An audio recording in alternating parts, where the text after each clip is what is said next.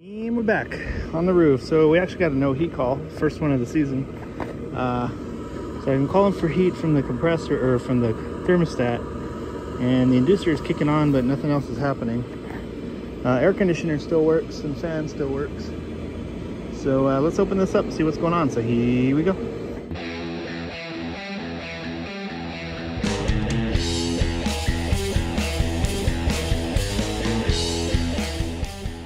We got this all opened up and the inducer is spinning, nothing else seems to be happening. So that does tell us we are receiving the call for heat.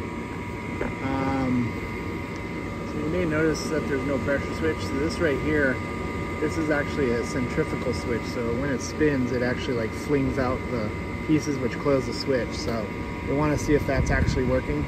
We've disconnected our centrifugal switch here and it is closed. So that is working. And I did notice that it is hooked up to this rollout. So it's possible that the rollout is tripped. This wire here is melted a little bit. So let's see what's up with that. Go ahead and push that in. Doesn't seem to be reset. So we got to follow this and see what's going on. I just tested this rollout, it's closed. So I'm tracing these wires and it actually runs down here and goes over there. So there might be an auxiliary limit. And then it comes back on this wire and then connects to this wire, which runs to here. And then this wire goes into the board, into that Molex connector. So I'm thinking that these two fat blue white wires here are some kind of switch. So we're gonna go ahead and ohm that out. So that is closed. Once I plugged everything in, I heard something click. Looks like the hot surface igniter is turned on. So it may have been an ignition lockout. The little pilot doesn't appear to be, is it lit? Yeah, the pilot's lit. Okay. So we may have had a failed ignition. Pilot is lit. See if we get main burners. Interesting thing here is the pilot is lit. The igniter keeps turning on. Maybe the flame sensor is not detecting the flame. We might need to take that all apart and clean it. We got our burner assembly out, so we can go ahead and just clean this whole thing. I'm gonna take this entire thing apart and get it all nice and clean. Hopefully it's the flame sensor. Otherwise that means I did all this in vain. The main controller for the flame sensor is gonna be in the gas valve, so that could potentially be the issue. There's our pilot assembly. Everything seems pretty loose, so yeah, I'm gonna take this whole thing apart. Oh yeah, look at that. That's filthy. Filthy. The burner said why they use in-shot burners and then they use a pilot. Like, why not just direct ignition? Wow, look how dirty that is. That's the color it's supposed to be, and that's the color it is. Alright, so we're getting the nitty-gritty of this thing. We got our pilot assembly. So I'm just dusting off all the parts individually. Look at that. Oof. That's dirty. I mean, it's not going to be perfect. In a perfect world, I'll be able to wash these, but there's no water here. So best I can do is just dust it off. Crossover tubes are looking okay, but they have a little bit of dirt in them, so we'll get those clean. Okay, now we're going to very carefully clean this. I don't want to break that hot surface igniter. It is definitely dusty.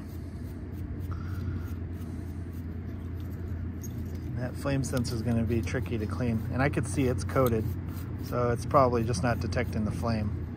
That's why the hot surface igniter kept kicking back on. So there is a clip that looks like it's holding those in place. So I'm going to see if I can pull that out without damaging anything. I don't know if you can see it, but there's like this whole thing here. It looks like it slides out, so that popped right out. Sweet. Okay. Cool. So yeah, that's much better. Now I can actually get to it because this thing, I'm gonna clean this too, but yeah, now I can get to it a little bit better. Still got to be careful not to damage that hot surface igniter. So I'm gonna go ahead and clean the pilot assembly as well. Okay, so I'm gonna go ahead and pop that back in there carefully. Pop our clip back in there.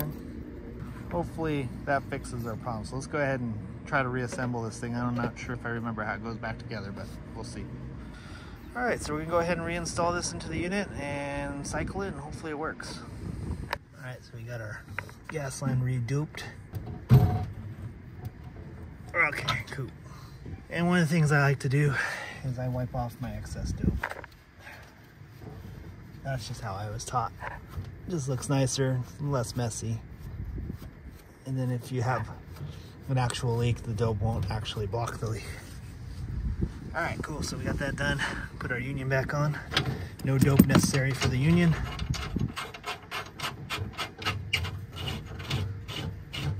All right.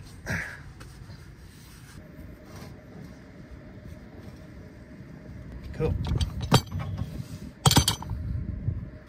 Anytime you remove the gas lines, you always want to make sure you didn't cause a leak.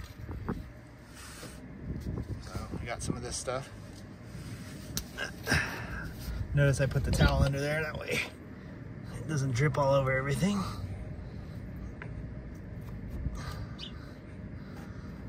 Okay. And then you also do that. All right, so it's been about 10 minutes. I'm not seeing any bubbles. So we can go ahead and clean up our mess here. We got everything wired back up. We're gonna go ahead and restore power, and we're gonna see if she lights up. Hopefully she does. Okay,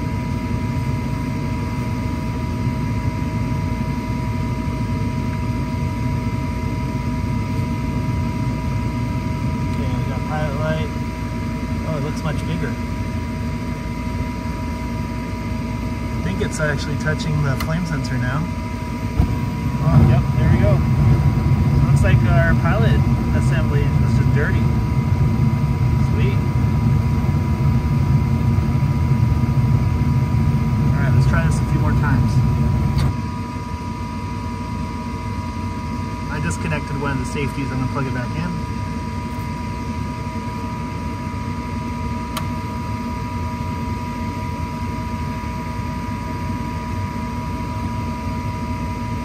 We got pilot, it's definitely touching the flame sensor, and we have the burner.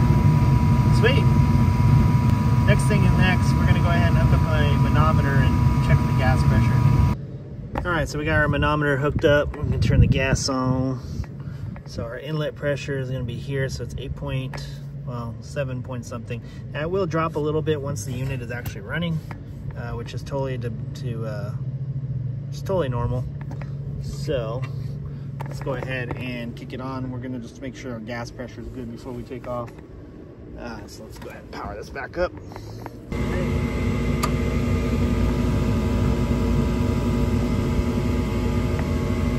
There's our hot surface igniter. All right, she lit up real quick that time. All right, so that's our inlet, that's our burner pressure. So everything's looking good. Keep an eye on it, but I think we're all right. Yeah. Cool. The gas pressure is good. So yeah, I think we fixed our problem. So let's go ahead and get these manometers taken off. Well, we're gonna monitor it a little bit, make sure it goes through the full cycle. Then we'll take the manometers off, close everything up, zip tie everything, and then call it a day.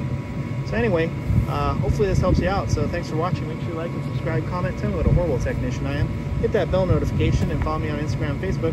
And if you like the tools that I'm using, pick up a set for yourself on my Amazon store. Thanks for watching.